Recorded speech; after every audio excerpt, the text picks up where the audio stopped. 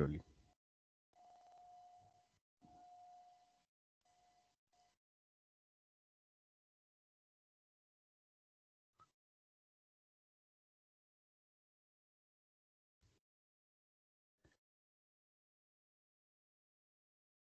Is the presentation visible? Yes, sir. Okay. So we have had a lot of discussions on type systems, and we have been taking a closer look into the type system of C++, one of the relatively complex type system that the contemporary programming languages have. And we have talked at length about the type deduction, particularly in the context of polymorphism. And we looked at multiple types of polymorphism, primarily categorized in terms of ad hoc polymorphism and parametric polymorphism, nominative and structural. And we see the interrelationships between them and got some idea about what additionally the type system has to do beyond just inferencing of the of the type that they get from the declarations, and the different kind of rules that C++ kind of language apply. Uh, Before we conclude, I would like to just take your attention to some of the newer features of C++, particularly these are available in C++ 11, which really make the programming easy, less error prone, compact, more reusable, and so on, efficient also, in terms of this. But certainly all of these have consequences in terms of the type system. So we are just trying to look at from that perspective. So in this, I have just selected top three features that C++ 11 brought in for convenience, and have deep consequences in terms of the type system that the language has. So we start with the first feature, which is called auto. You may be aware that there was a keyword called auto in C as well. It meant something different. And this is one case where the backward compatibility has been broken because that keyword was rarely used in C and subsequently in C++ 98, C++ 03. And it has been given a completely new semantics. So this is what we have seen a little bit of this earlier too. I will just highlight it for completeness. So suppose on the left you see a typical C++ code, 9803 code, where you have a map which is like a hash table of string and string. So it's name value pair. String being used as key to take out the corresponding string. So you have this in the STL component called map, and M is a map. Now, if I want to iterate on this map to find out an element or to say print the elements, the name value pairs, and so on, I need to define an iterator on it. So which is also available in the STL map. So I define map string colon iterator. It's quite a long declarator for the type, and then a variable it, the iterator for it, and initialize it with the beginning of the map, which is m.begin.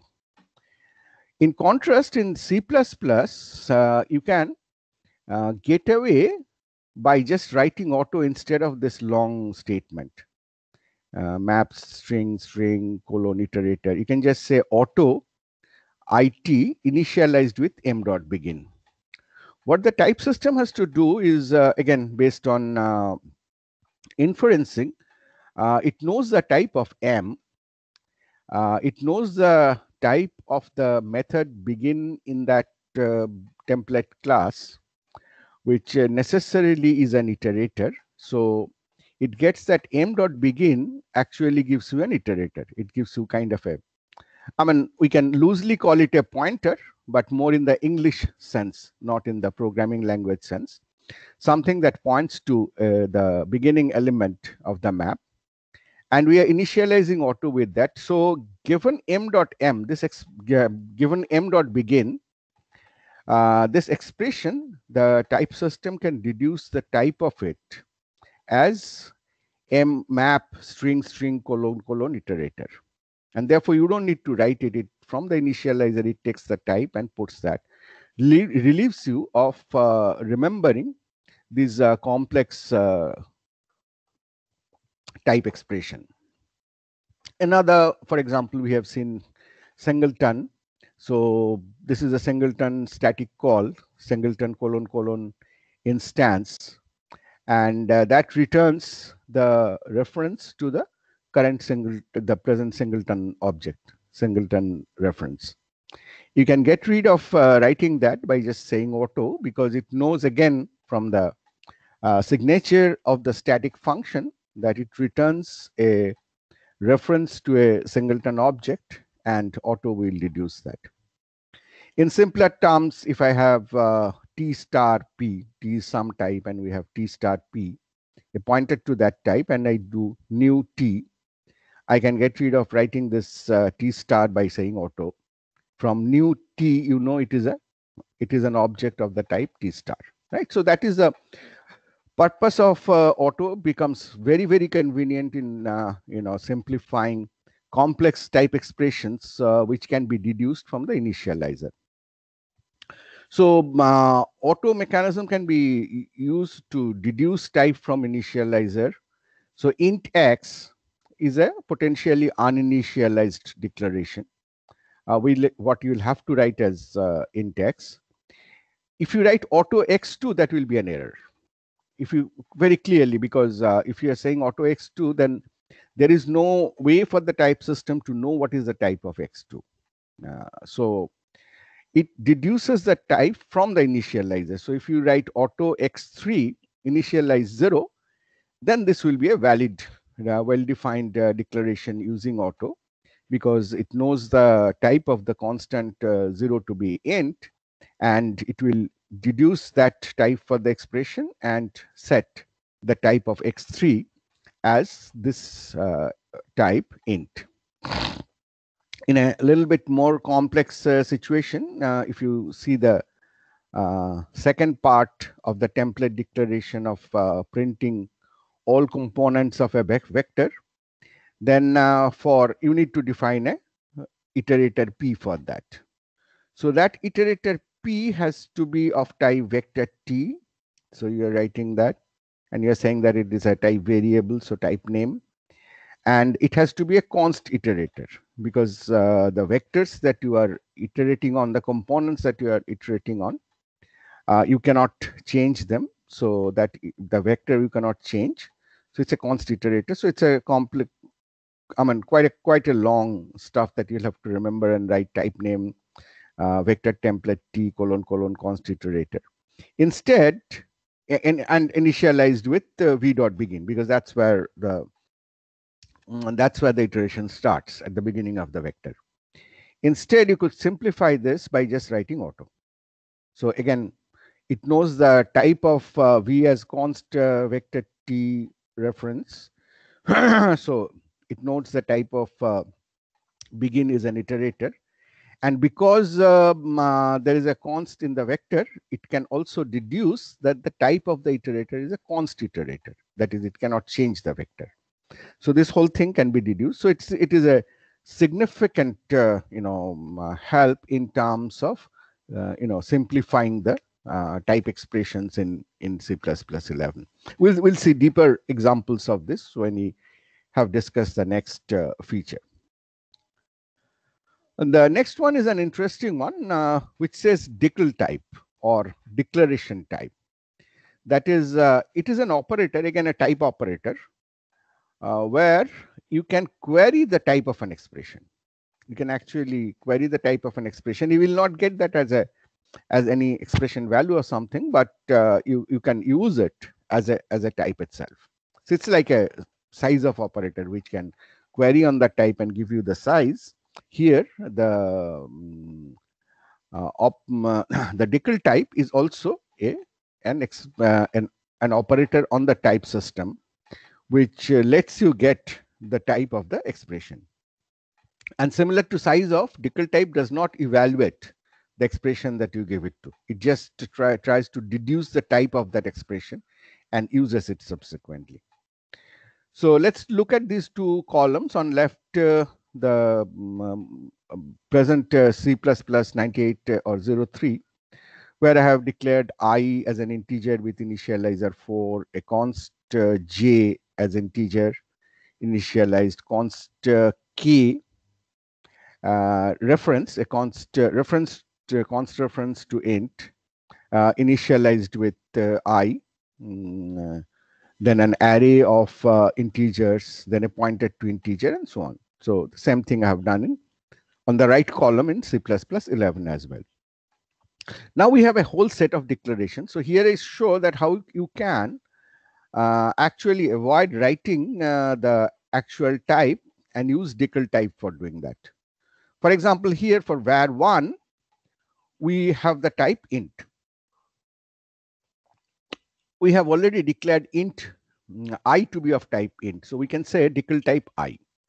So what will be decl type I? Decl type I is the type of the variable I, which is int. So that int will be used. Or I can simply say that decl type 1, because it's a constant of the int type. So this will also mean int type. Or I can say decl type 2 plus 3. Here 2 plus 3 will not be evaluated to 5, but 2 plus 3 is taken by the type system. It infers that 2 and 3 are given constants of the int type. They have int types. It will check that there is an operator which takes two ints and returns an int, and therefore the type of 2 plus 3 is int. So you have int here. To define a reference type like int ampersand, you could use I assigned 1. Now, when you use I assigned 1, you are actually not making an assignment, but you are using this assignment expression. Naturally, for the assignment expression, the type has to be the L value, the address. So it is a reference. This actually is a reference type. So the type of I assigned 1 is int ampersand. So the decl type will be int ampersand here. Similarly, j is const int, so you can use decl type of j. K is constant reference, so you can use decl type of k. A is an array of int of size 5, so you can use that to define decl type of A to define var3. You could use any specific element A3, which is an L value, and define a reference type here. You could use the decl type of star P, which is also an L value, which will be int reference, and so on. So this is how you can use the decl type. Obviously, in these examples, which are pathological, you would wonder why would you use the decl type. I mean, maybe at times, yes, but then most often they are more effort to write. But let me take you very interesting examples of where you would need that. And much of it happens in terms of the template meta programming, which is the biggest addition to the type system of a language like C++. So decl type E is a declared type of the name or expression E, and can be used in the declaration. So suppose you are trying to write a function to involving two vectors, vector A and vector B. And what you want to do is the inner product of these vectors. So you would like to actually keep on multiplying A0 with B0, A1 with B1, and so on. Now, if you do this multiplication of AI with BI, then you get a new object, which is the multiplication. Remember, this is you are writing in general, in terms of types which you may not explicitly know. So you will have to give a type to the product of AI and BI. Right. So how do you define that type? You know,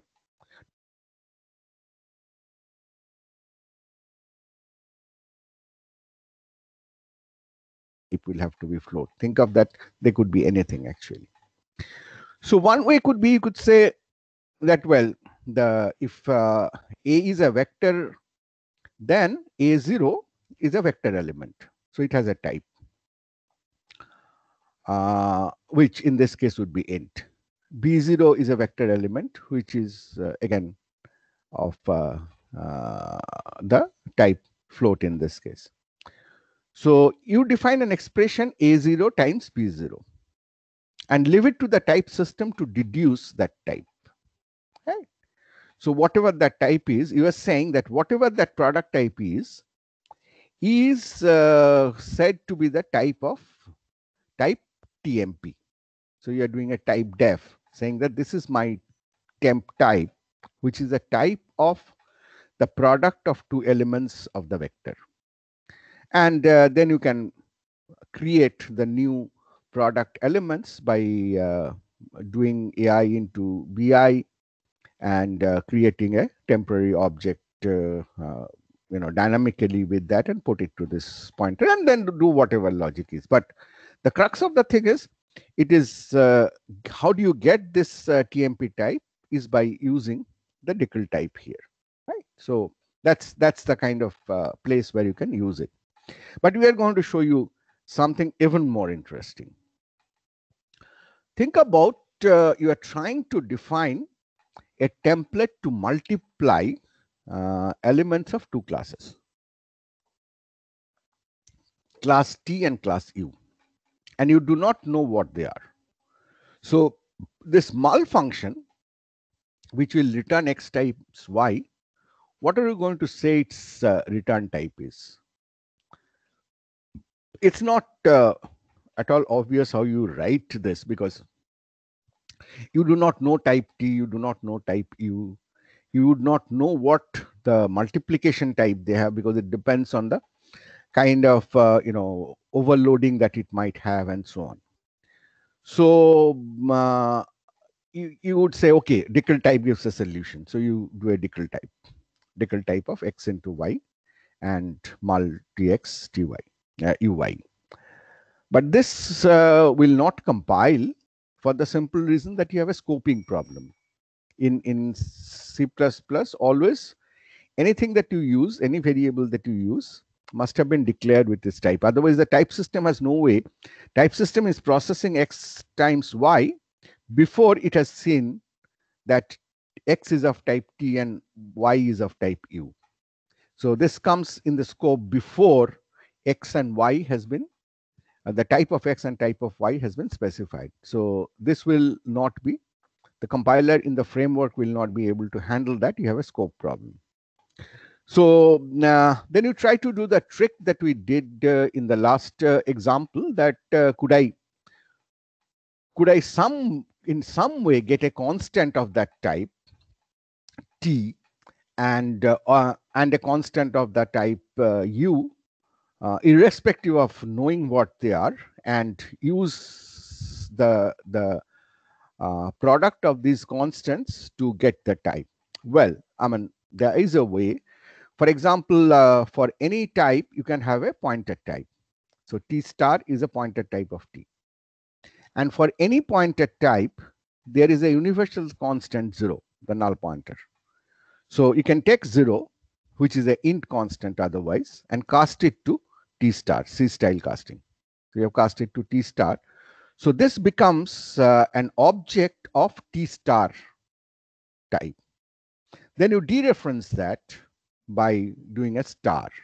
So star within parenthesis T star within parenthesis 0, this whole expression is a constant 0 in type T, right? Whatever that means. Similarly, you can do that for U.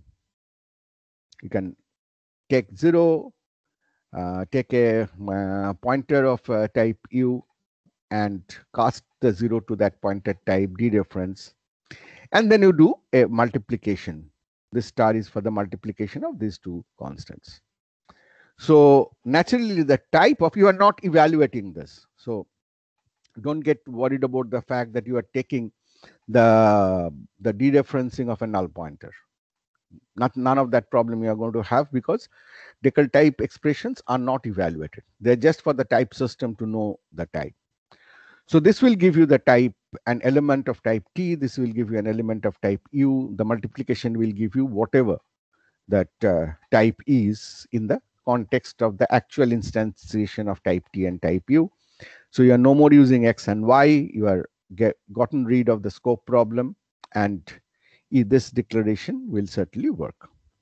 But certainly this is something which is very difficult to use in general, and kind of quite ugly and error prone solution. So what you do, you put the return type where it actually belongs, that is after the function has been function parameters have been declared. So you say multi-x uy, an arrow, which means the mapping here, not the pointer dereferencing, deckel type xy. Now you do not have the scope problem because x and y have been declared, so you have the deckel type. But actually your return type has to happen according to the syntax of function header, has to happen before the function name. So you have to write here. So what you do is you say it is auto, right? Auto is a deduction mechanism of a type from the context. So the type system now knows the deckel type from x, type of x and type of y. It can get the type of x types y, and auto says that whatever type is deducible is the type here. So it sets it at the return type. So this is a beautiful solution, and this is a very perfect way of using deckel type. And since here you write the return type as a suffix, not as a prefix, which is typical in C++ function, this is called a suffix return type syntax, and the return type can be deduced here. So you can see that beautiful things can be done, very fun things can be done using these kind of features, and you can write more and more powerful generic statements, generic programs with this. But that is the consequent, that is based on the inferencing that these type systems can do. Right? So this was auto and deckel type. I'll move into a third, which actually is a very beautiful addition, and particularly important in terms of the efficiency of C++ program. So this is the context. Suppose X is a class that holds a pointer in general, or a handle to some resource. It could be handle to a database, handle to a socket, whatever. That's a point. I mean, we can think easily in terms of, we are more familiar with pointers to memory resources, so we could think in terms of that. So it holds a pointer, say MP resource, member of pointer type called resource, MP resource. By a resource, we mean anything that takes considerable effort to construct, clone, that is make copy of, or destruct. So this is what, I mean, you would not typically talk about an int as a resource here. It's easy to construct and destruct. So it could be a vector. Could be a vector, big collection of objects that are live in an array of allocated memory.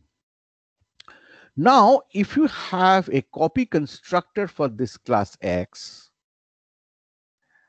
which takes this kind of a parameter, you know that copy constructor has to take a constant reference parameter of the same type, because it is copying from that, and you do not want that copy to change, right? So what you do, you have to now, this is RHS is one object that you are copying from, and the object on which object that will get created, not on which object on which that will get created. Yeah, I'm very sorry. We are not talking about copy constructor. We are talking about copy assignment operator. I'm very sorry. Please correct. So this is a copy assignment operator. So there's an object, current object on which this assignment operator has been invoked. So RHS is getting assigned to that. So what will happen? The resource of RHS will have to become the resource of the current object, which means that since RHS cannot be changed, you need to make a clone of what RHS.MP resource refers to. It may be it's referring to a vector. Now, MP resource in the current object is referring to some resource, right? Because it was in operation. So you cannot just assign the RHS.MP resource to the MP resource of the current object, because it will leak that resource. So you have to destruct the MP resource here. And then you have to attach the cloned resource to MP resource. So this is typically what we do.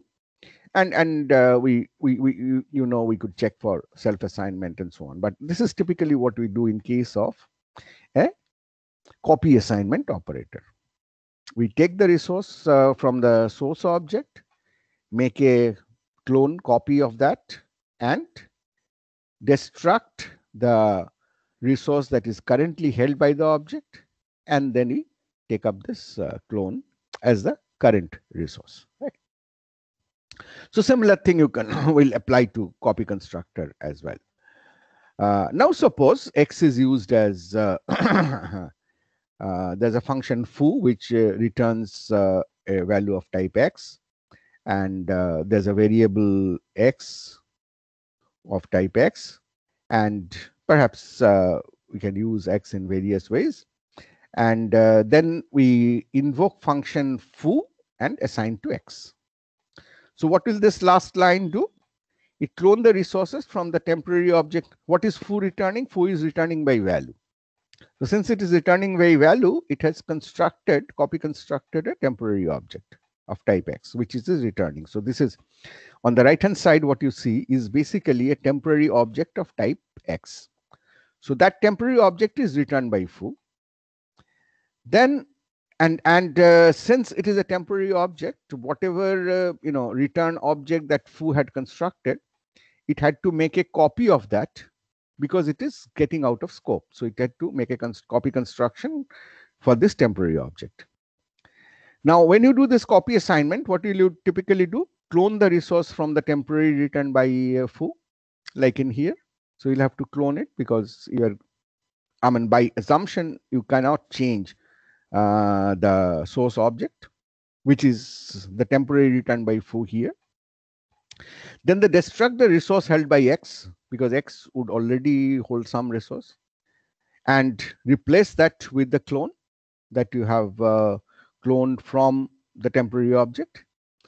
And then finally destruct the temporary, because this was a temporary object. So after the copy assignment has happened, this temporary object returned by foo will have to be destructed. So it was constructed while returning by value from foo. It was again cloned. Its resource again got cloned for assignment to X. X's own resource had to be destructed.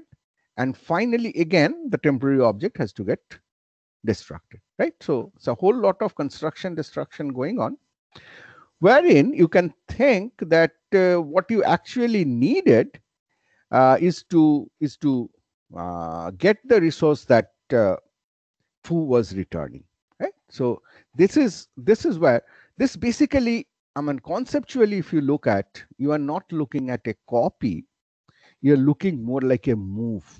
You want to move that resource computed in foo into the resource in X, right? So C++ introduces a move semantics using a very new kind of reference.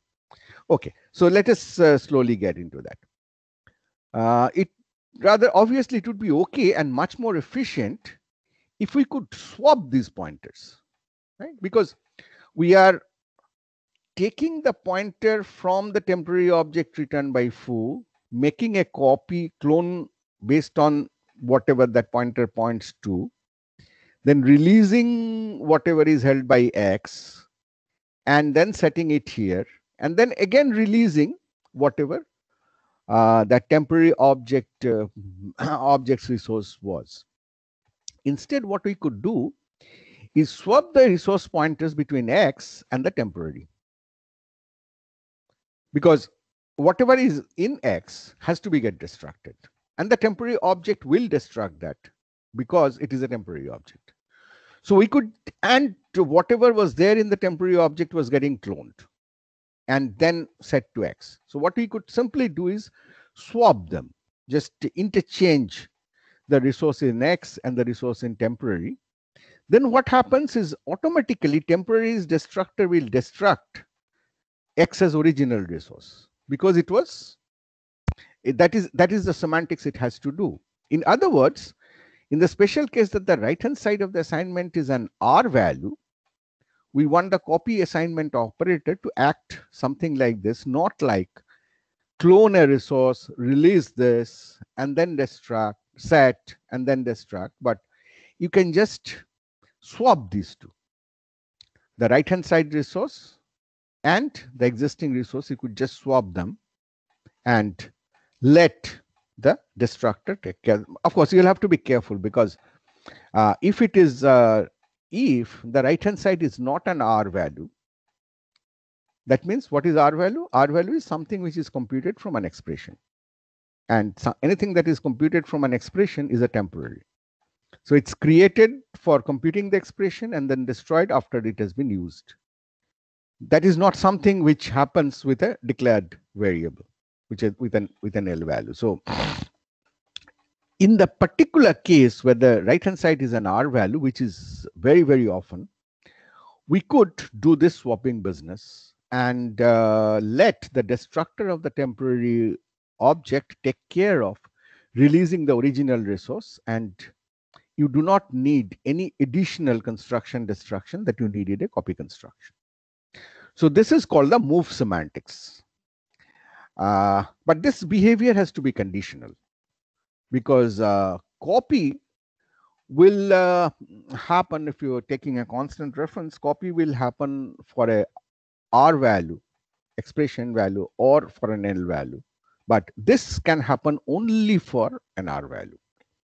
So to denote that, you write a copy assignment operator with a parameter which is written not with 1 ampersand, but with 2 ampersand. This is not a typo. This is a new feature. So use 2 ampersands here. When you do that, that means that the right-hand side, what you're copying from, is an R value. So what this move assignment operator, now we'll call it, now it's no more copies, move of assignment operator will do, it will simply swap the resource, the current resource, this pointer MP resource, and RHS dot MP resource. It'll just swap them.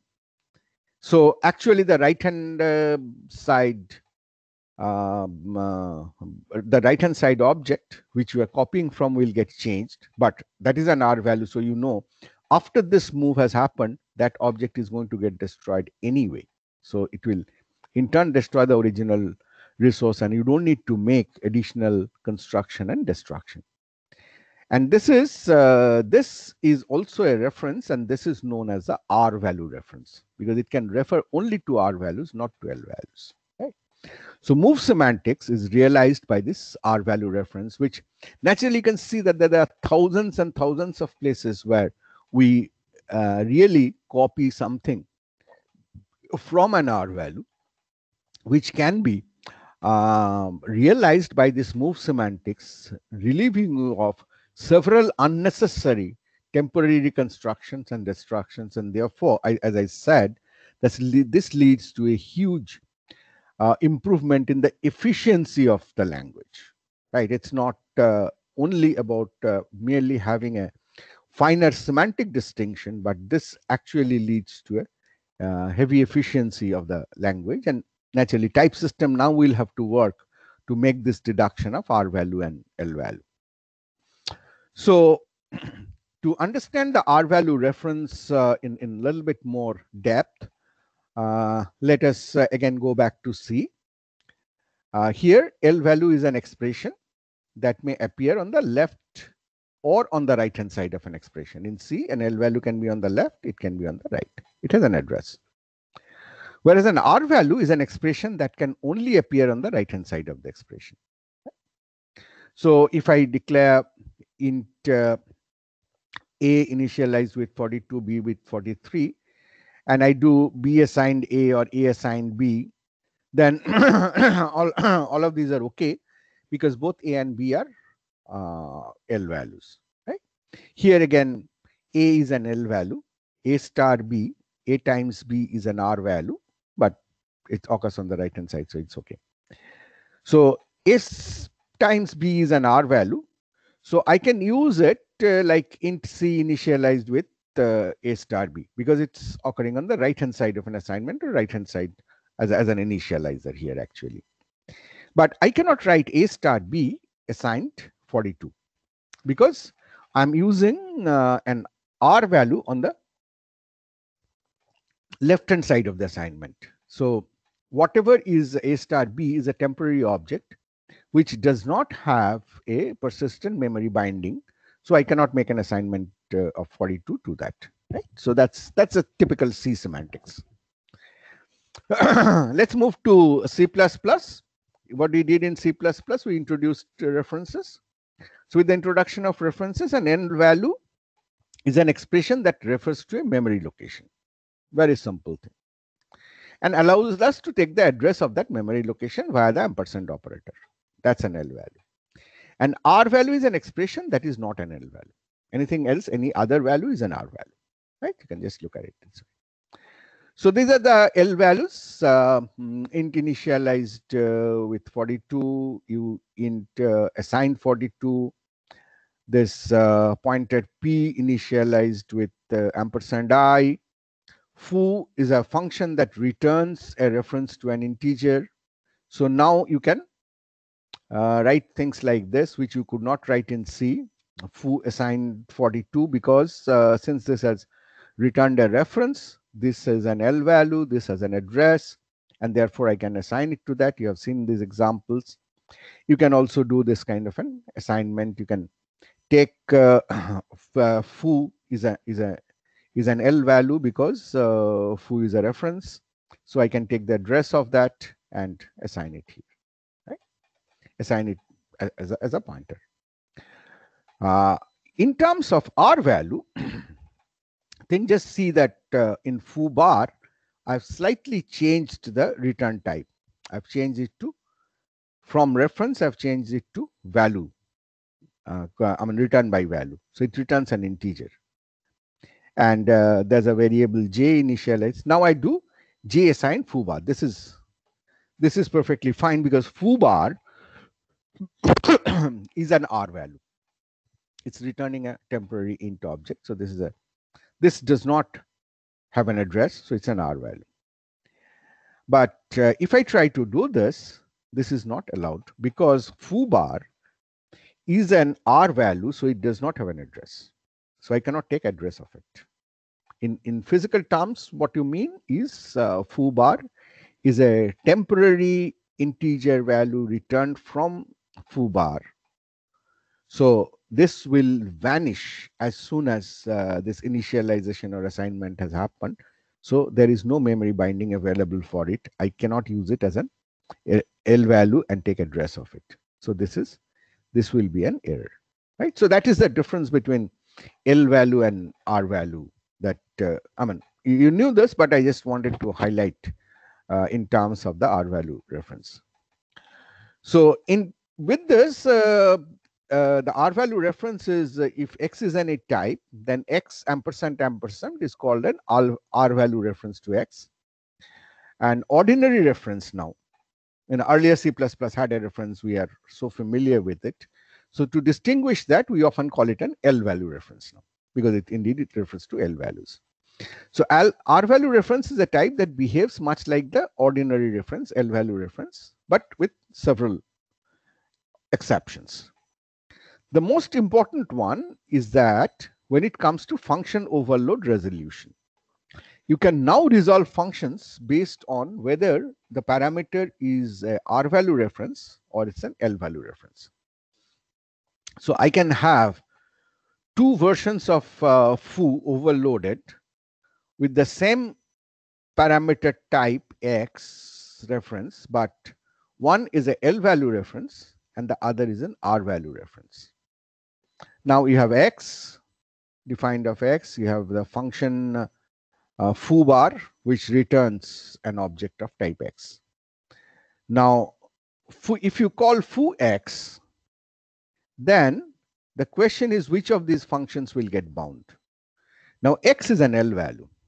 So when you have a conflict between whether it's an L value or R value, if you have an L value, it will be the L value parameter to which it will be bound. So this function will get calls foo X ampersand, the ordinary reference. But if you call foo with foo bar, what is foo bar? Foo bar is returning a temporary object X. It is an R value. It does not have an address. So when you call that, then the second signature of foo, which is using a R value reference, will get called. So this is in the crux of it, the basic understanding of R value reference. So it kind of allows R value reference kind of allow function to branch at compile time by overload resolution. So now you can see that there are, and we have seen overload resolution as a type inferencing checking mechanism, and you can see that there are further additions to that based on the type of a value being either an L value reference or an R value reference, right? I'm sorry. So here are a set of examples. This is more for your practice. So in that context of the function bar, which returns a temporary object X, so call to bar will be an R value, and function fun, which is called in the which returns a reference to an X object. So call to fun will actually be an L value, right? So if you call foo with ordinary reference, then calling it on bar will be an error because this is an R value. So this would be an error. But the calling it with fun will be okay.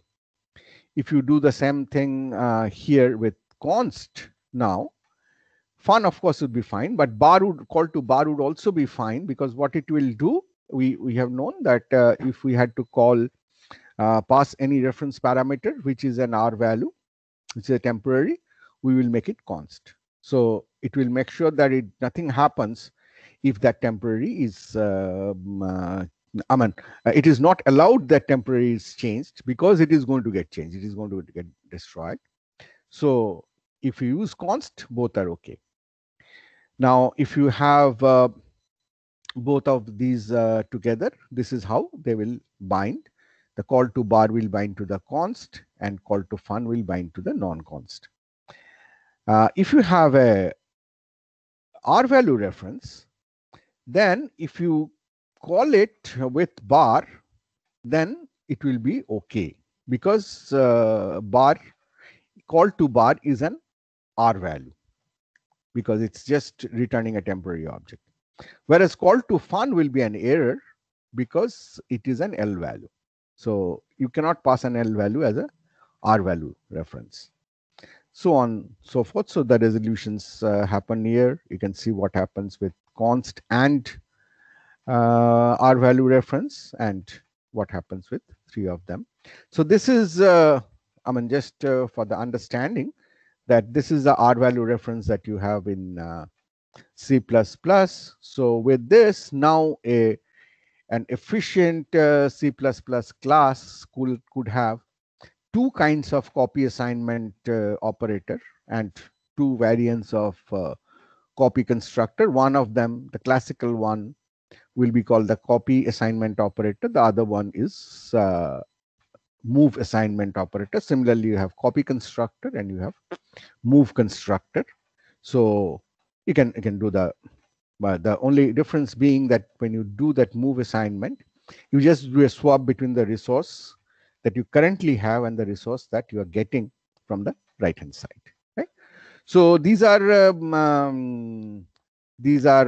some of the.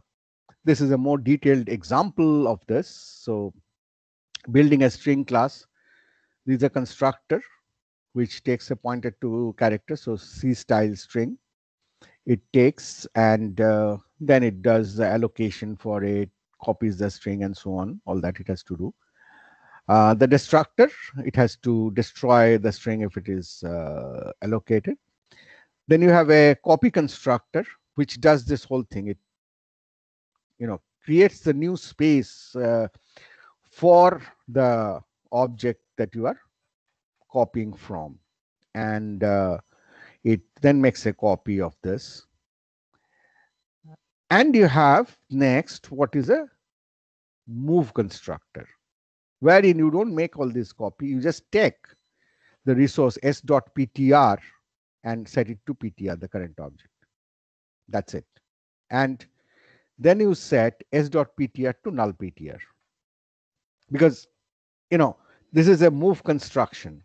So the original object did not have any resource that is getting created new. So your conceptualization is the original object's pointer ptr was a null one, right? So that is null pointer is a null ptr is a constant defined in C++ specifically for null pointer for this purpose. So by this swap, wherever you are actually copying strings which are R values, you get rid of a lot of this overhead. Similarly, here you have the copy assignment operator. Next, you have the move assignment operator. And you have a function gen str which returns you a string. So it actually constructs a string and returns you. So you can see that from this C style string ptr, it will construct object s, and then it will return s. So it will make a copy construction of the string and destroy this local s, and then give you that temporary object as gen str. So you can see what will happen in terms of when you do s assignment gen str here, right? So with the blue when you do that, so or when you initialize with the object from gen str. In both these cases, what you can benefit by doing by making a R value being used here in the construction of object U. So you would make use of the move constructor. As you make use of the move constructor, which means that the temporary that is been returned from gen str, that pointer will get set to null, and you simply get its pointer. You don't have to copy it like when you do string t initialized with s, where s is a string, it is an L value, and therefore you have to make a copy construction for it and later on release that. So this is the difference, and this is just to show that if you want, if you specifically want to treat an L value as an R value, as an R value in the context of R value reference, or as an R value, you could do that by that. So here you are making an assignment of S to U. If you made an assignment from S to U, you will call the copy assignment operator. But you could say this is a function given in this is a built into the language, is you can do move, which says that treat the L value as an R value. So this becomes now an R value. This becomes an R value reference. So you could just set it to you, which means, so what it means is through this, you are actually achieving a swapping of the pointers between the U and the S. So this will call the uh, move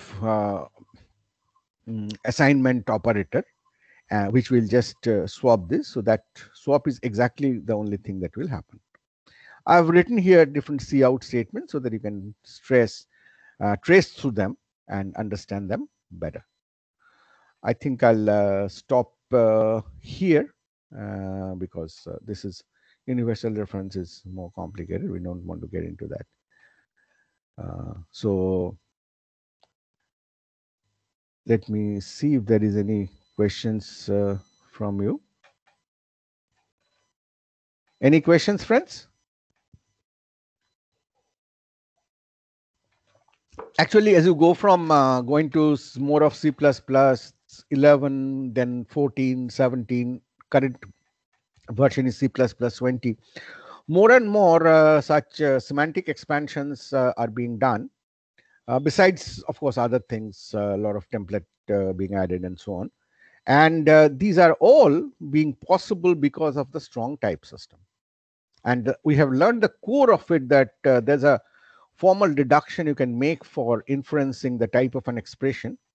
Then, depending on the language rules, you check for the compatibility of types, or you do resolution of overloaded symbols, or you do structural compatibility of unrelated types, or you do, things like auto decal type, which certainly are features to improve productivity, or some kind of a move semantics R value reference, which is a programming efficiencies being produced. So very interestingly, that it is true that the language is getting bigger as it goes from one generation to the next, but interestingly, the compiled code that it is producing is getting more and more efficient.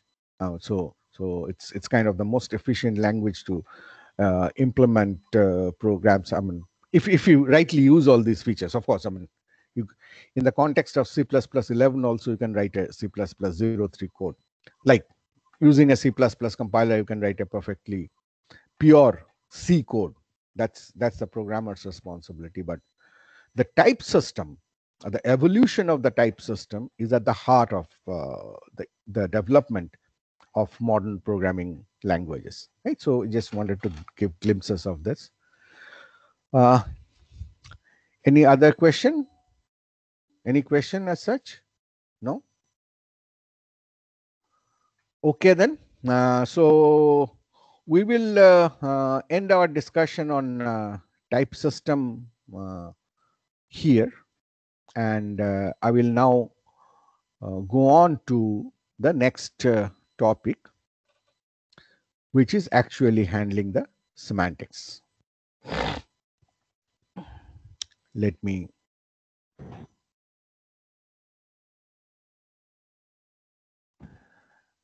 put up the presentation for it.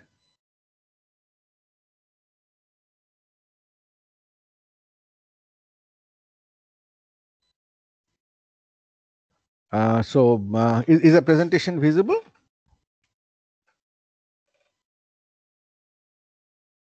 Hello, is the presentation visible? Yes, sir. Okay. Shoman, this presentation has not been shared as yet, right?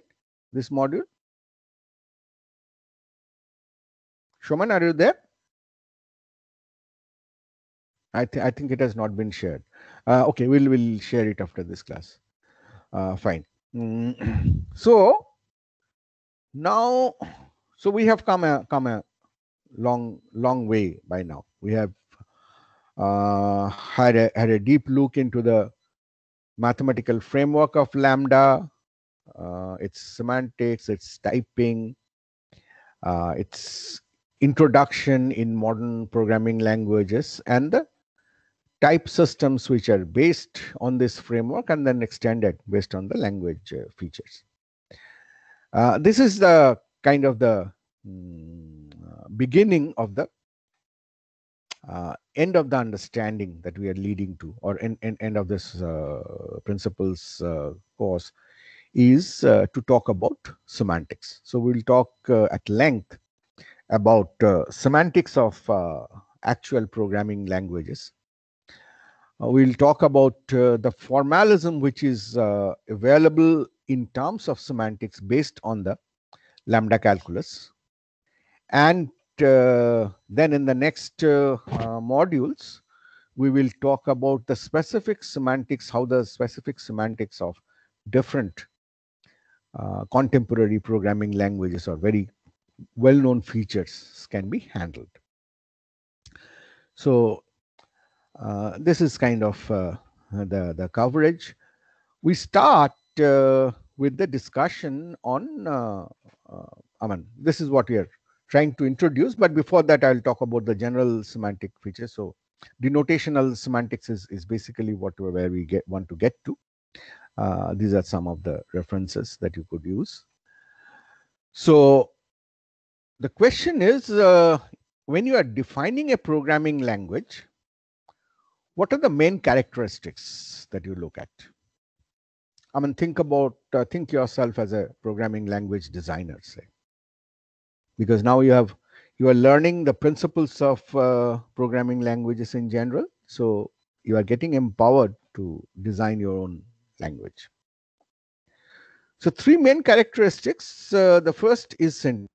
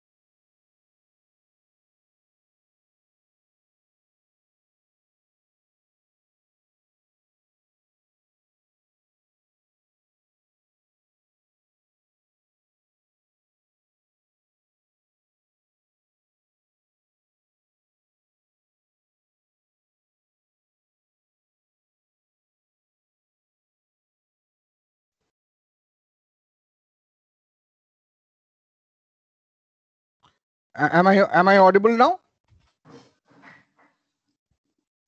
Yes, sir, you are audible. Sorry, I had lost connection. I had to set up a different link. I'll get back to the presentation.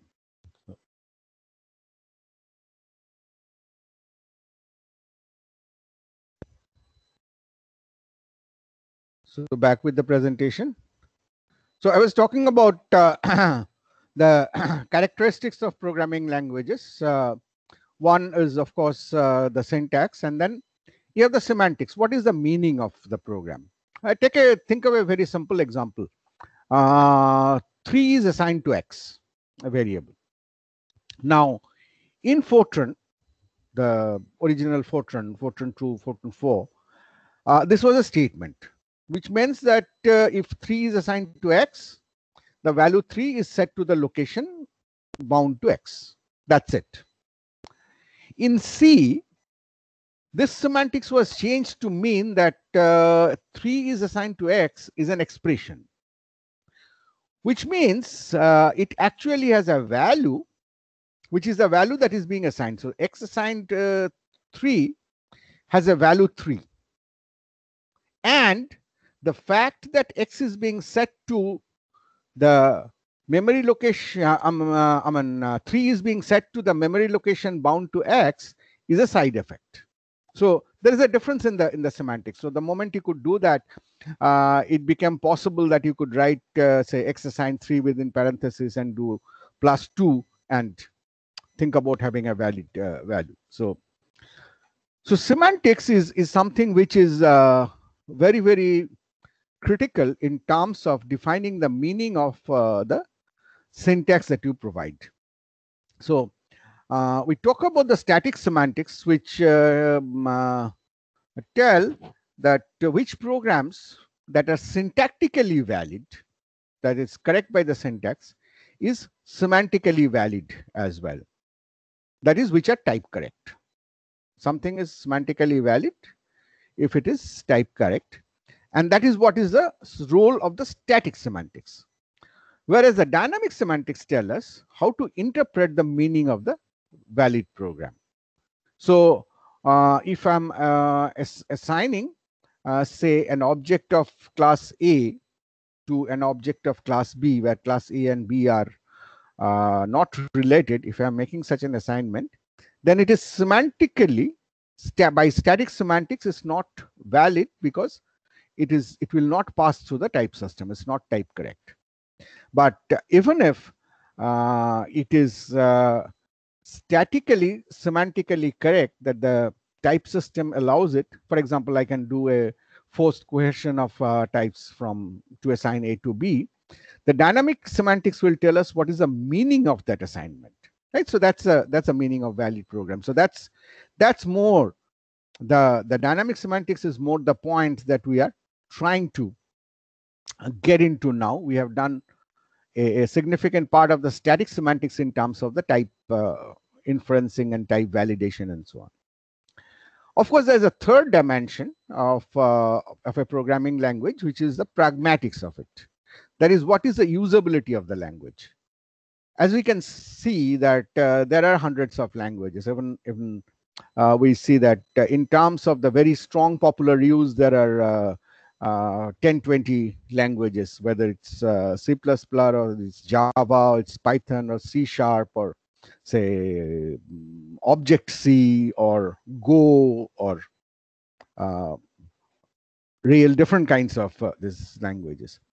And depending on the usability, depending on what kind of situations you are trying to cater to, whether it is more important to improve the productivity of a large number of developers, or it is important to have very high efficiency, or it is the platform independence that you are looking at, or it is a certain kind of, say, graphics primitives which you want to support strongly.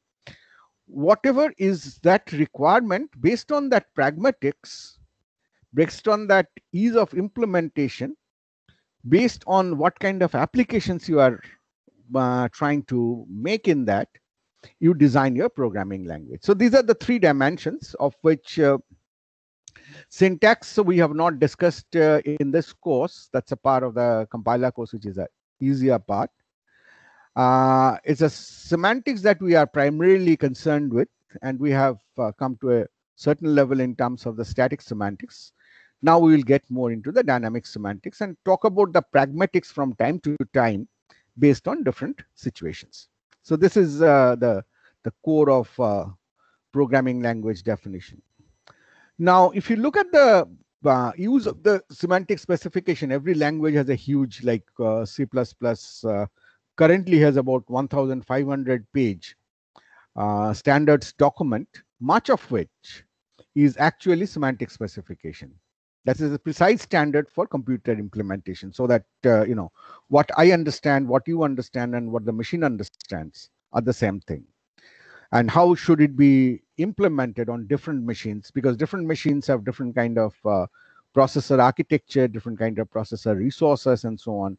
So how the semantics has to be how the language to be implemented there, so that you have semantic consistency. So that is the first purpose of semantic specification. That's the reason you have a very well documented standard for every language. Then, of course, it is useful for user documentation. What is the meaning of a program? Given a particular combination of language features, semantic specification will tell you that. It is certainly a tool for design and analysis. How the features to be used, the language definitions to be tuned so that it can be implemented efficiently. Like right now, we talked about copy semantics vis-a-vis move semantics. So you will analyze and see, well, these are the places where move semantics can be used and will make it more efficient. So you will probably make use of them in the R value context.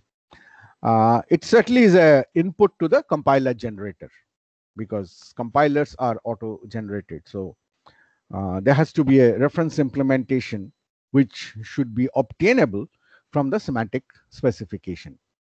Right. So this is these are, I mean, kind of. So we are starting with the context that there is a specification that will be available to us, and based on that, we are going to define the dynamic semantics of languages. Now, this whole process can be done in multiple different ways, or has been attempted in multiple different ways, and each one of them is called a semantic style. I mean, what is the style? What are the presumptions, and what are the guarantees that you produce? So here we are going to talk about, there are many, but we are going to talk about the top three here, and more specifically on the denotational one. So the first is operational semantics, where you say that any program written in the given language is equivalent to a program in the abstract machine. Some abstract machine, because on which you are trying to target that particular translation of the program. So this is, I mean, many of you who have known compiler, or who have implemented compilers, have done this operational semantics. So you are trying to translate, you are trying to give semantics to a for loop. So you have a complete control flow semantics, you have a complete semantics in terms of what happens in the first component of the first expression of the for loop, second expression of the for loop, third expression of the for loop, the body of the for loop, and so on. And accordingly, using some vehicular language, you rewrite that semantics. See, the again, the core issue that we discussed at the beginning of lambda calculus is that whenever you have to talk about semantics, you need another language, right? So, well, maybe you are writing a Java compiler, you are in C++, so which means that you are trying to express the semantics of Java in terms of C++ program which use certain abstract machine model. Typically, this is simple to implement and is most prevalent in terms of language compilers.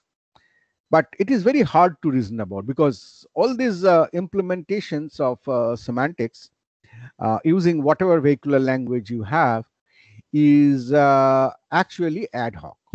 So it is error prone. I mean, the compiler writer may make some mistake in terms of interpreting the semantics, and accordingly, certainly you may get a wrong semantics implemented in the compiler. We often see that compilers do have bugs. Compilers do have differences. We say that this program behaves like this. You will come back and say, no, in my compiler, it's behaving like this. So it's hard to reason about them. The second approach, the second style is known as axiomatic style, axiomatic semantics, which says that look at the program as a set of properties, you know, a kind of predicate logic clauses or something like that. So you treat the program or the semantics as this set of properties that any program you write has to satisfy these properties. And only then, whatever satisfies those properties is the semantics of the program. Now we'll take examples of each of these. Don't worry about the abstract discussion right now, but it's important to have the abstract discussion. So the program turns out to be a set of properties, and it makes it naturally very difficult to implement. It is very difficult to, write something which in that way is compliant to a set of properties. Always makes it quite complex to implement, but it is good for proving theorems about programs. It is if your program is compliant to a set of properties, then if your every element in the program is compliant to certain properties, then it is much easier to make deductions about what your program is doing. It is possible to mathematically prove or disprove the correctness of a program. And this is gaining a lot of ground these days, particularly because in most dynamical systems, so much of the components are becoming software. I think I mentioned that Boeing and Airbus aircrafts have over 70% software components now, so which are basically algorithms written in terms of certain language. And naturally, the bugs in them means that those systems malfunction, and certainly flying is a mission critical application, right? Any failure in the aircraft could be disastrous, could lead to loss of human life. So you want those programs to be correct in every situation, a situation that you have designed it for, exceptional situation that you have been able to conceive, which is mostly what operational semantics lead you to, but also of situations which we may not have been able to even think of, right? So can you mathematically prove that a program is correct? Axiomatic semantics tries to support that paradigm. So therefore, there are very restrictive language subsets which are treated axiomatically. But in general, for a large language or for a large compiler, it gets very, very difficult to write the axiomatic semantic way. We'll see examples of that. Finally, you look at a semantic style where you think about every program as a mathematical denotation, typically a function, right? And which facilitates reasoning, right? If you have to do that, then naturally every function needs domains, right? So if you have to semantically express your program in terms of functions, you need to first define a set of semantic domains whose behavior are predefined. It could be integer domain, it could be real number domain, it could be complex number domain, it could be a product domain, and so on and so forth. And then express in terms of those. So it is not easy to define suitable semantic domains, but much work has gone into doing that. And that is where this becomes visualizing programs in terms of functions or mathematical denotation come very close to our lambda calculus. So you can think about every program eventually as a lambda expression and then do deductions based on that. So these are the three main approaches. We'll start with the first one. We'll try to give you very simple examples because I understand that not all of you may have actually done a compiler. So we'll take a pathological example to illustrate the difference between operational and axiomatic semantics, and then get into the denotational one. So that's the scope of what we'll discuss in this module. Okay, so let us define a very simple problem, which is a programming language of binary numerals with addition. So we want to define a programming language where the elements are binary numerals, numbers written in binary, and it has an addition operator. Right? So first the grammar. We say, what is the grammar? We say grammar has a meta symbol, right? We call non-terminal typically B, which could be 0, binary numeral 0. It could be 1, or it could be whatever B is padded with a 0 after that, suffixed with a 0. Or it could be whatever B could generate, suffixed with a 1. So these 4 rules will generate any kind of binary strings of zeros and 1, which are the domain of numerals that we are talking of. Then we say that there is a binary addition operator shown by this rounded plus symbol, where 2 such binary numerals can be taken and added to get a new binary numeral. Right? So this is the language. We have taken a pathologically simple language. Points to note that empty string is not in the language, because if there's nothing, that's not a binary numeral. So we have made sure that it does not generate an empty string. Also, we do not use parentheses in the abstract syntax, although the parenthesis may be needed to distinguish between the associativity of the binary operator. There is only one operator, so there is no question of precedence, but associativity will be involved if more than one occurrence of binary operators are there, one after the other. So for our understanding of the expression, we'll use parenthesis to see if the first one has to happen first or the second one has to happen first. But in terms of the abstract syntax, it is just this language. Right? So this is the premise on which we are trying to see the semantics. So first, the operational semantics is a collection of rules that define a possible evaluation or execution of the program. What is operational semantics? It will generate an abstract machine program. So how the programs are executed or how the computer will operate with them. So here are the rules that we define. The rules say that epsilon, see, it is not there in the final language, but they're just being used to define the rule because I need an exit condition for the recursion. So epsilon added with x is a rule, obvious. Intuitively, it's quite clear. X added with epsilon is x, so they have no effect.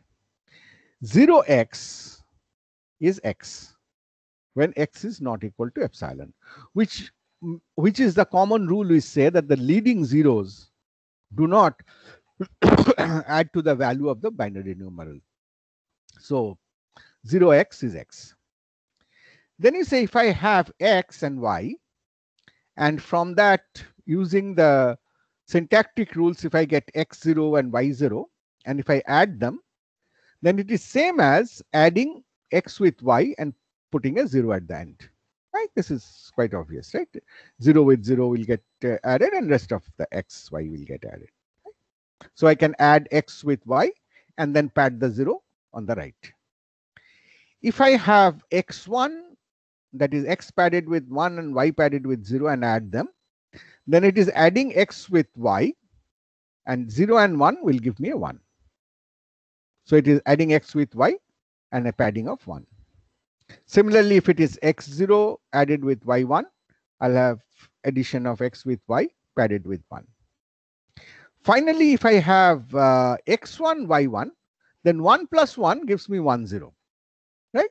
It gives me 1 0. So which means that 0 is produced at the rightmost place, and 1 is the carry to the addition. So what it means in terms of binary addition, that I have to add x with y, and along with that I have to add 1. So it is x addition y addition 1 is what I have, and then the padded with the 0, that the rightmost binary position that I've got. Right. So these are the rules, 7 rules of my operational semantics. So with that, I'll try to give semantics to the each and every binary numeral string. So let's say we try to use this. So here the rules are given again. This is just for your easy reference. I want to say that 101 plus 111 is same as 1100. Right? So let me try to do this. So this is the semantics. Semantics of the left hand side string is the right hand side string. Right? So this is the semantics. So if I do this, then what do I have? I have the rightmost bit as 1. So it adds, so it matches with rule 7, where x is 10 and y is 11. X is 10, y is 11. I have 1 with each. So I apply this rule. So I have x 10 added with y 11 added with 1 and padded to 0. Now let's say I take it as left associative. So I need to add these two, 10 with 11. 10 with 11 matches rule 6. Right? X is 1 and y is 1. So, and it is padded with 1. So it is addition of 1, 1 padded with 1. And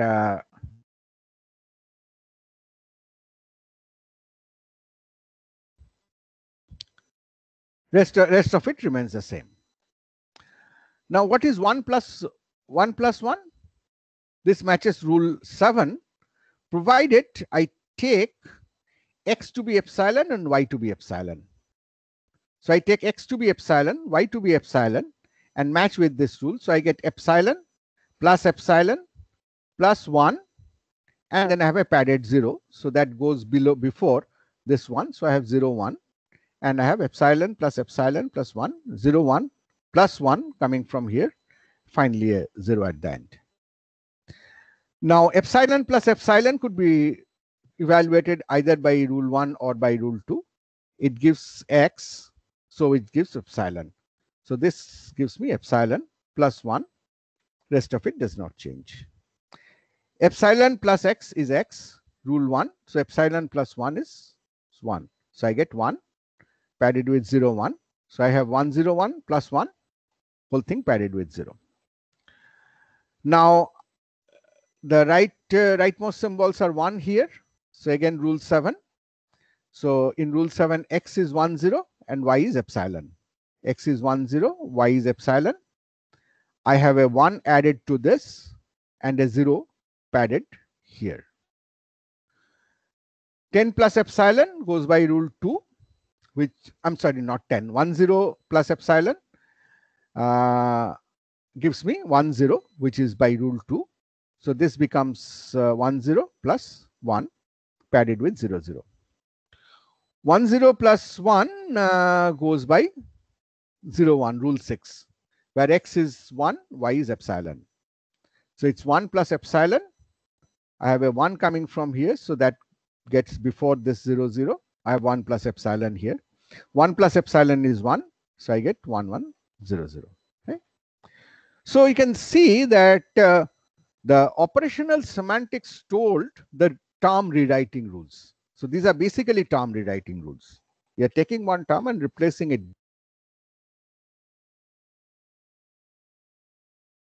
By doing that, I was able to show that 101 plus 111 is 1100.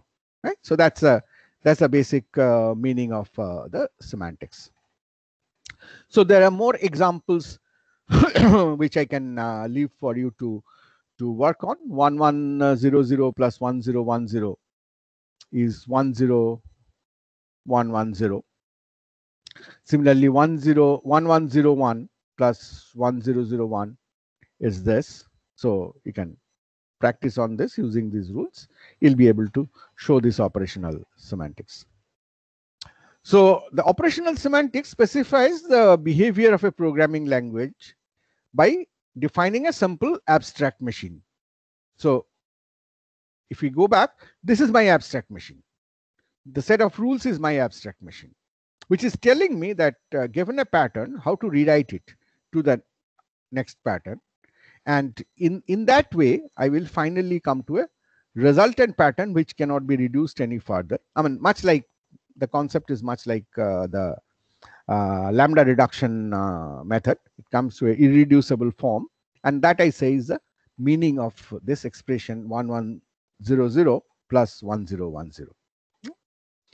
This machine is abstract in the sense that uses the terms of the language as its machine code rather than some low-level microprocessor instruction set. It is using the grammar itself. It's using the symbols itself. And the state of the machine is just a term. So at any point, this was the initial state of the machine. This is the next state of the machine. This is the next state of the machine. So that's an abstract machine. And it is actually executing because you are applying rules. You are doing term rewriting. So these are the different states when you finally come to a final state where no further rule can be applied. And that is the semantics of your. So the machine's behavior is defined by transition functions for each state, which either gives a next state by performing a step of simplification on the term or declare that the machine has halted. So these are the transformation functions or the term rewriting functions, which keeps on simplifying the expression till you come to an expression where you declare that the machine has halted and you have the final semantics. The meaning of a term T can be taken to be the final state that the machine reaches when started with T as the initial state. So this is what we have seen. Right. Now, at this point, obviously, I will go back again. Obviously, some of you could argue that, even if I go to the earlier example, which is simpler, you could say, okay, why are you doing all this? This is 5, this is 7, 7 plus 5 is 12, and this is 12. Right. Now, mind you, that is not something which we want to do, because the fact that 101 is 5 is a semantics itself. And it is a 5 because I'm assuming certain domain in which I can interpret this to be 5. Or 111 is 7 because I'm interpreting it in a domain where it is represented by 7. I could, for that matter, say that I am a, say, base 3 number system in which I have written this. And it could mean that actually 101 is 10. It is 3 squared plus 1.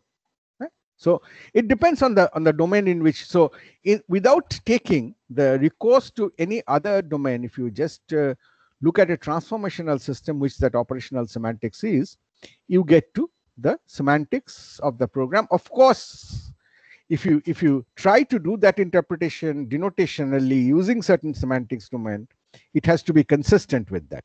That is an additional requirement. So this was the operational semantics part of it. Let me stop and ask if there are questions on this.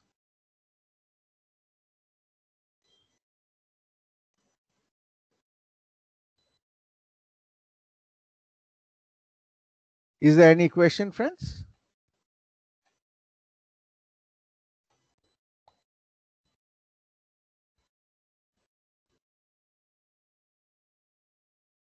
Okay, no. So let me go back to the slide again.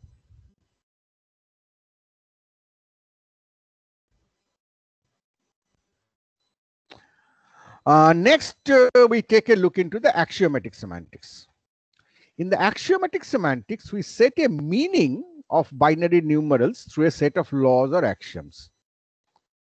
These laws and axioms are what the binary numerals must satisfy. Mind you, these are not term rewriting laws, but these are laws that any binary numeral has to satisfy. Hmm. For example, let's say there are at least two possible interpretation of a formula like equality, x equal to y. One is what we can say is a syntactic equality.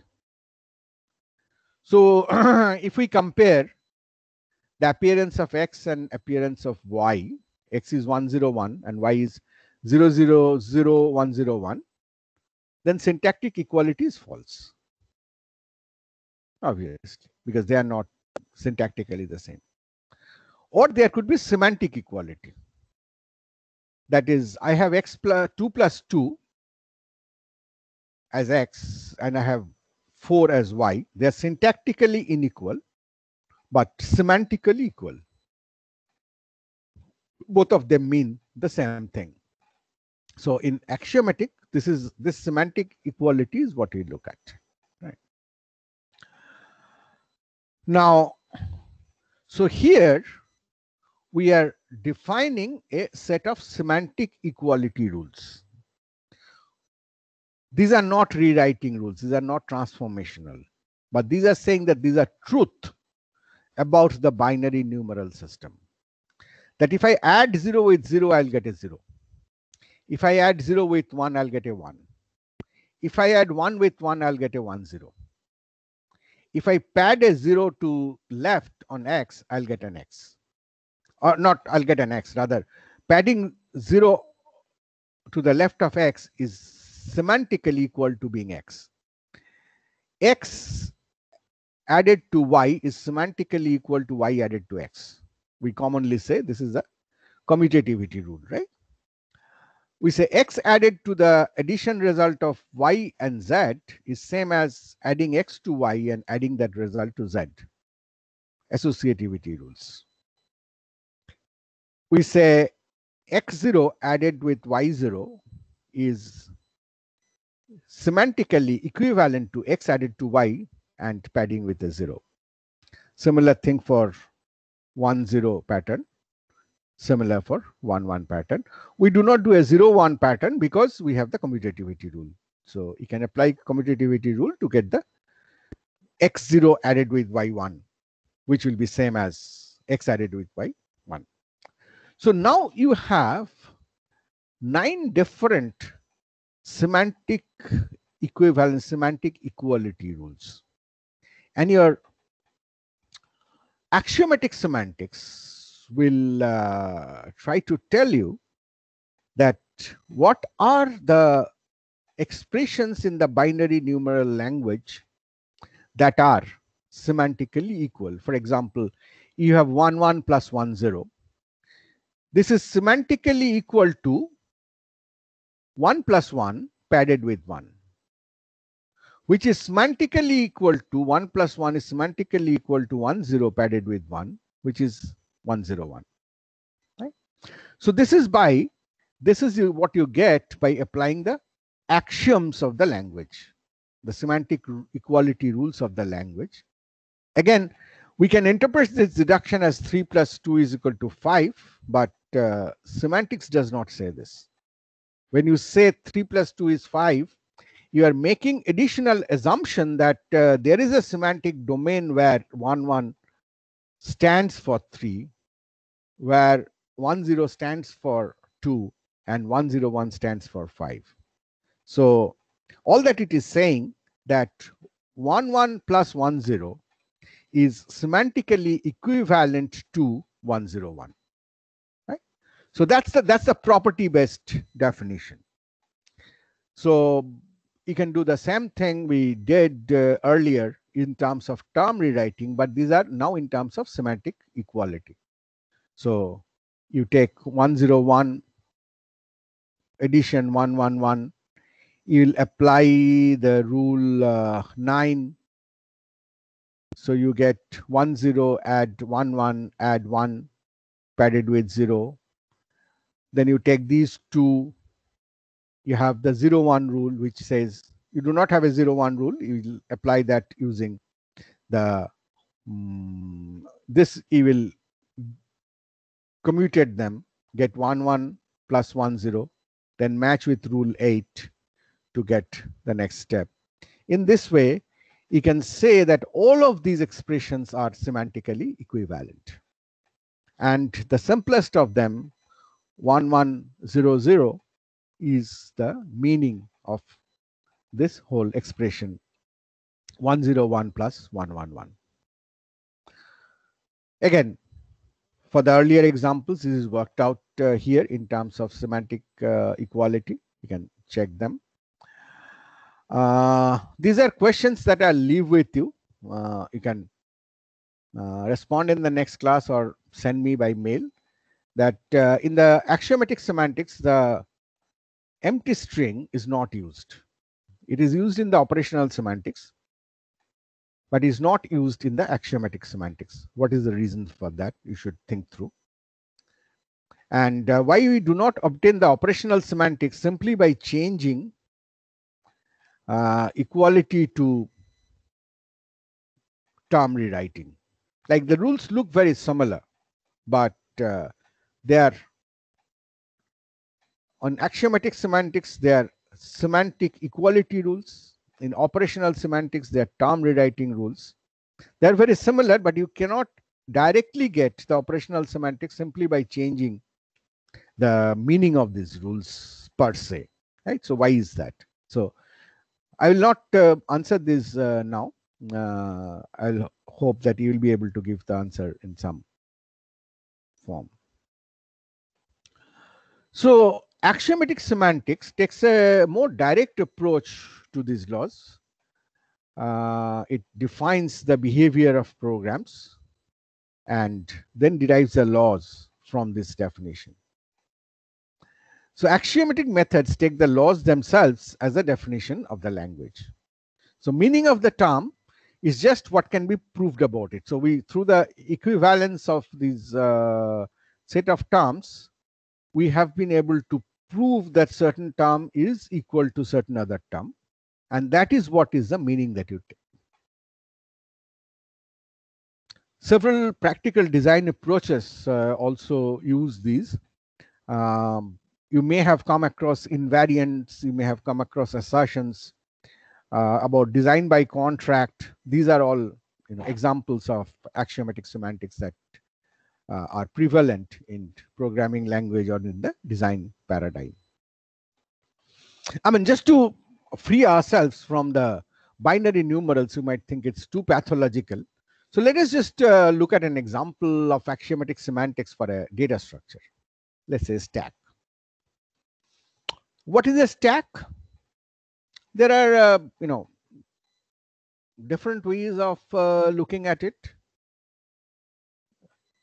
Different variants in terms of how you implement. A stack can be of any element type and so on.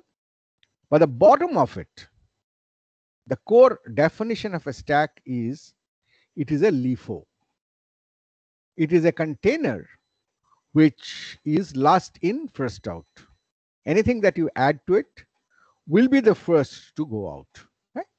So let's see if we can try to write this behavior in terms of an axiomatic semantics.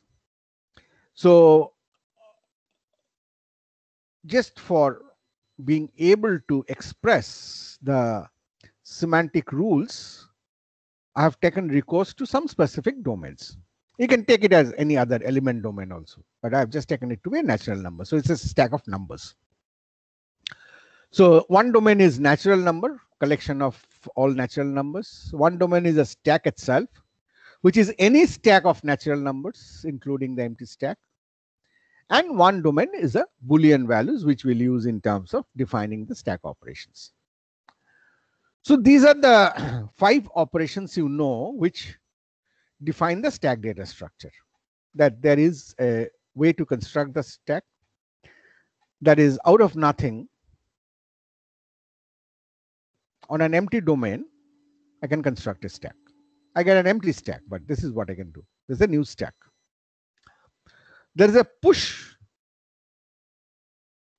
method, a push interface, push operation, which takes a natural number because it's a stack of natural numbers, and a stack, and returns you a stack. So that is, you can push an element, add an element. You can do a pop, where you take out the topmost element. So given a stack, you get another stack. You can check the top, that is, given a stack, you can check the topmost element. You get a natural number because that's the number.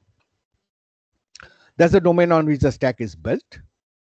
And you have an empty method, which takes a stack and tells you if it is true or false, in that if it is empty or not empty.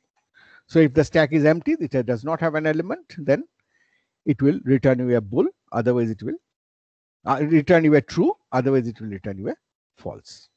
Naturally, we know from our understanding that doing pop or top on an empty stack is certainly not a meaningful operation. Often in implementation, we use functions like stackful. Does not exist here because mathematically a stack is an infinite data structure. Okay, so given the domain and the functions, let us try to write some axioms. The first axiom is push ns. If I push an element to a stack, what I get is not the original stack. It gets different. Right? So I can easily say that push ns is not equal to s. Pop s is not equal to s. If I take something out of a stack, it is not the original stack if at the beginning the stack was not empty. If empty s is false, pop s is not equal to s. Pop s is error if empty s is true. So actually, I mean, I should have mentioned, actually I'm using a fourth domain, which is the error domain, which has a single value error, which gives me the value error if I have an error. So it's an exception you can think of. So pop s on an empty stack is an error. Pop new stack is an error, right? Because new stack is necessarily empty. I don't need to check for anything. If I push n to s and then do a pop, that is, if I push and then do pop, I get back the original stack. This is LIFO. Mind you, this rule is LIFO, right? Last in, first out. Top, if I do a push and check the top, I'll see the same element that I've last pushed. So push ns top on that is n. Top of s is error if the stack is empty, if empty s is true. Top of new stack is error. Empty push ns is false. If I push something to a stack, then it will always be non-empty. So empty on push ns is false. Empty on new stack will be true because new stack is always empty. Right? So if you look into these set of rules, these are called axioms because no matter how you implement your programming system, whether you are using an array to implement stack,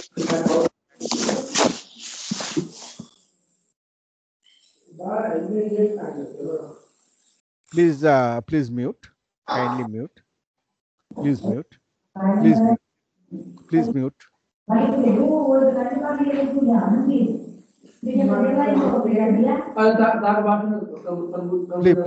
Please mute yourself, kindly, please.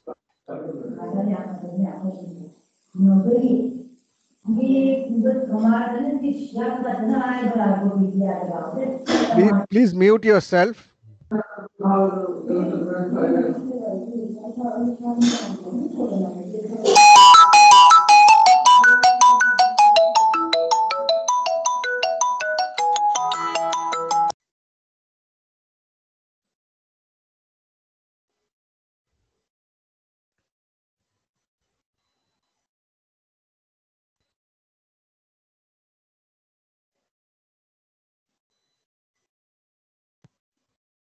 I'm sorry, somebody had got unmuted and a lot of noise was coming, so I had to mute the person.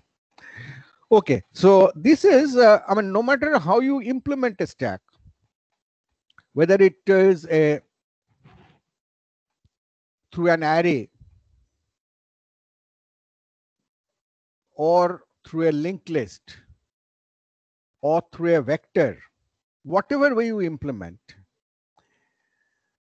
whatever way you may have written the code for these 5 functions, these properties will always have to be satisfied. So that is the axiomatic view, that you are not saying in a transformational manner in the operational semantic way that push will do this, then this, then this, and this is how the state of the machine will get transformed. It could be anything. That's up to you. But whatever is implemented, whatever the semantics is, will have to satisfy these axioms, satisfy these rules. If these axioms are satisfied, then your what you get is the semantics of the stack. Right? Whatever satisfies these axioms is a stack. Right? So that's a, I mean, it's a different way of saying that. So that transforms the whole process of semantics into a set of properties, set of rules, which are pretty mathematical in nature. So there could be, there are, theorem proving system, automated deduction systems, which taking an implementation could try to prove these properties on them. And if they are proven on them, then naturally you have a proven implementation of what you wanted to have as a stack. But the view becomes very different. This does not directly tell you how to get the operational code in a machine. It's taking a completely different look. So axiomatic semantics are difficult for a standard compiler. It can occasionally put axiomatic conditions like assertions and so on, but it cannot totally behave axiomatically because it is not transformational. It does not finally give you a translated program, but it can ensure a strong set of properties that any semantics has to follow, that any way you implement stack, these rules will have to get satisfied. So that's the kind of axiomatic view. I'll leave these as assignments for you to write the axiomatic semantics for array or a priority queue or a queue or a single linked list. So different data structures or in different mathematical systems for which you can write the axiomatic semantics. Basically, you need to define an appropriate domain, and on that, you need to define the set of axiomatic rules. Right? So this is, so we looked at the different, 2 different semantic styles, specifically the operational semantics, which is transformational, which is common, which is easy to write, which is what the compilers typically do, is you keep on translating through an abstract machine program to get the final semantics, the final term, a term rewriting system, which is very widely used in all compilers. And we took a look at the axiomatic semantic style, where you look at the program or look at the system as a collection of rules, a collection of properties, which the terms will have to satisfy. So any concept could be in this way put in terms of mathematical properties, and more often you put them in the form so that they are provable properties, and use a theorem prover to really say if an implementation is correct, accurate, and so on. So these are the 2 styles which have been prevalent. From next class, we will go on to discussing the denotational style, which is a mathematical way of representing semantics in terms of semantic domains and operations, which we'll have to first define, and then show how lambda calculus can really be helpful in terms of denoting the semantics of programming languages. So if there are no more questions, I will close here today. Thank you all very much. Is there a question here?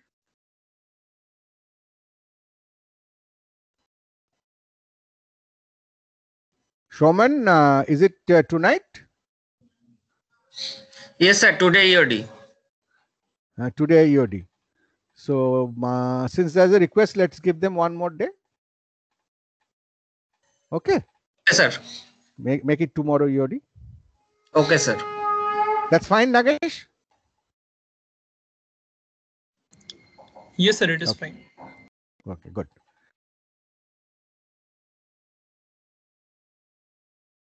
Meet again on next Monday. I mean, just to remind you that on 24th, that is next week, we will have the class test again on 24th. That is next Wednesday. So for this, we will go up to the type system. The denotational semantics that I've started discussing today will continue and will not be a part of the class test syllabus, right? So please prepare accordingly and get ready for the class test. Thank you all very much. Have a nice time. Have a good day. Bye. Hello, sir. Sir,